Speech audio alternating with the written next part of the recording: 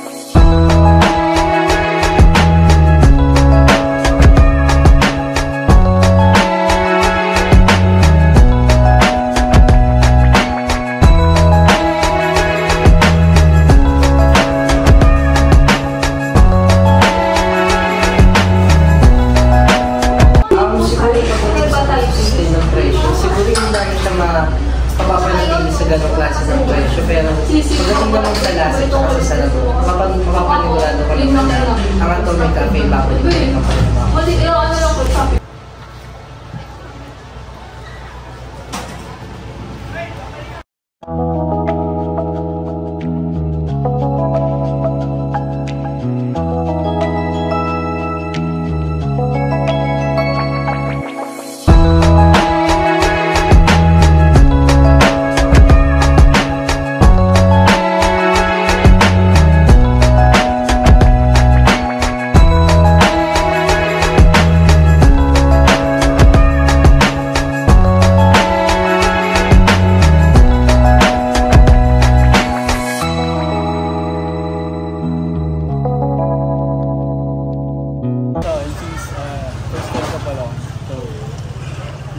Hindi ko pa siya masasabi. Worth it siya mag-invest. Ako naman, as a second time na pumili nito, feeling ko okay lang naman if mag-increase depende sa platform. Since the coffee shop is 380 pesos, 48 pesos, bakit nag-increase yung price? Oo, kasi natikman na namin siya at first. Parang third time na namin kung tikman yung product nila. How about you? Hindi na. Kasi nagmahal na. Practical. Practical, okay. For 48 pesos worth of coffee, worth it naman ba? Based on how it tastes? Yes. Thank you.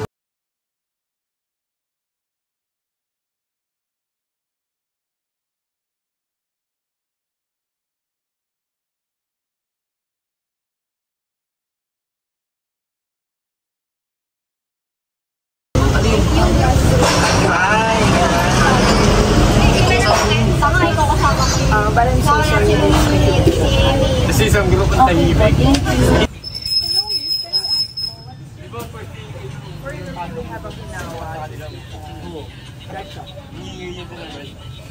Can we order coffee matcha gravity?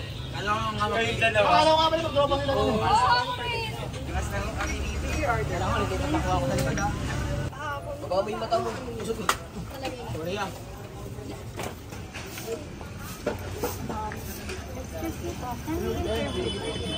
Yes po.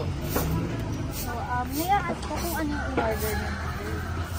I ordered cookies and cream po, grande. How was it? It was good po actually. How much food? It was 39 pesos po. Is it worth it naman po ba? For me as a student po, yes, it is worth it.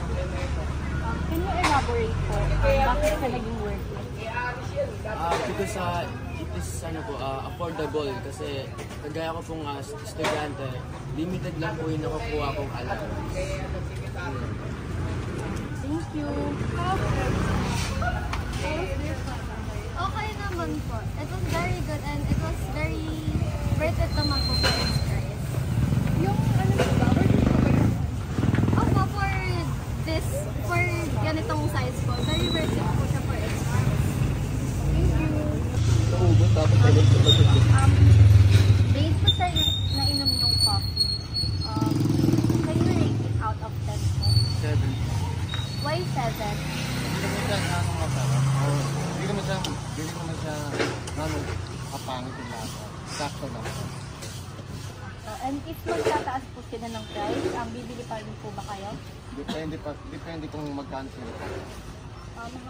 Mag-increase po sila ng 10%, kunwari, bibili pa rin po ba kayo? Depende pa rin po if yung same ng quality ng drink sila yung pa rin. Pag-stay pa rin.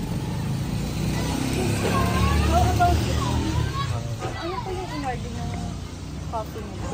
Yung kiwi fruit eh. How was it naman po? Masarap lang. Matagal.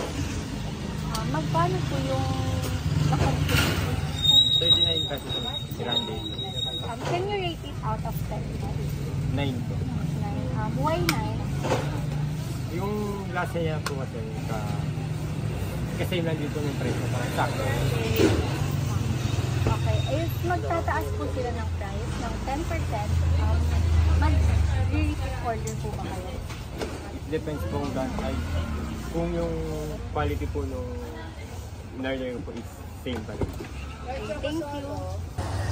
Now we're done here at Cabot Hill. Please visit this coffee shop.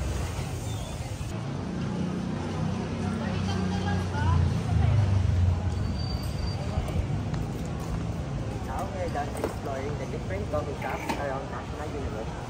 It's time for us to conclude all the information we gathered from different coffee shops. Based on the interviews we conducted from the customers of different coffee shops around National University, they don't matter the shifting of the price equilibrium and production to the right as long as the taste of the coffee remains consistent and delicious. Meanwhile, the examples of businesses who apply the macroeconomic concepts in order to achieve a substantial outcomes are all the coffee shops that we interviewed because even if they are just a few meters away from each other, they still manage to get some customers due to its price, which is budget friendly, and they have their own signature coffees so that they can produce more supply to their consumers because of its uniqueness.